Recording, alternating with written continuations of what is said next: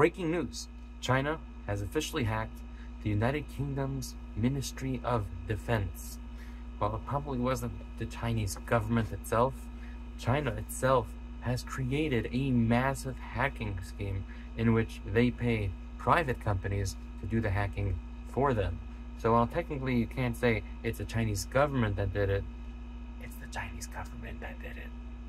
Let's read this from The Independent. UK's Ministry of Defense hacked by China.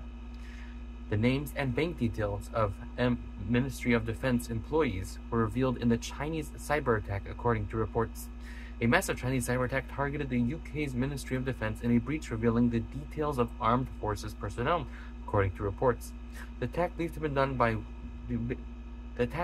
been done 2 or 3 times was on a third-party payroll system, including the details of tens of thousands of British armed forces and veterans.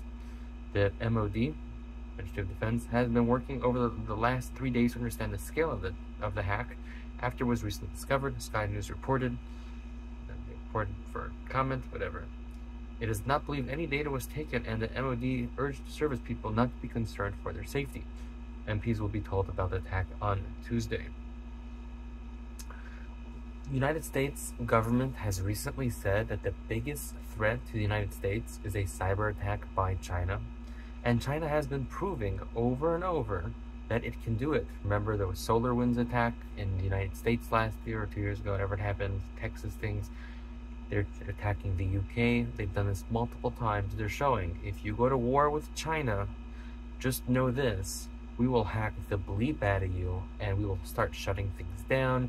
We're going to expose people's personal information, and trust me, there is a lot of information that you share that you don't think that you're sharing, and how accessible and open it actually is to these hackers. So be warned, hacking right now is the most dangerous threat facing the United States, etc., the West.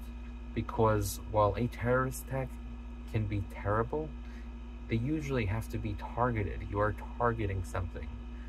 With a hack attack, you can target anything, anywhere, all at once, like that.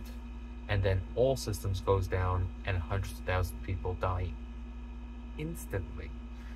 Imagine how many people are on life support or life support equivalent. They need specific machines in order to breathe, or to walk, or to draw, or there's so many options of hospitals just completely shut down.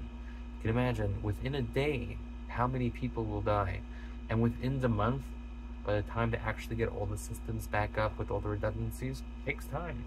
How many millions of people will die until those redundancies kick back up, if they even kick back up? Because who said we've been maintaining them? The United States government did. We don't trust them. Look at your government, look at the Chinese government, and you should be scared. Because, as I say, Chinese-American War of 2025, it's getting closer and closer. See you next time.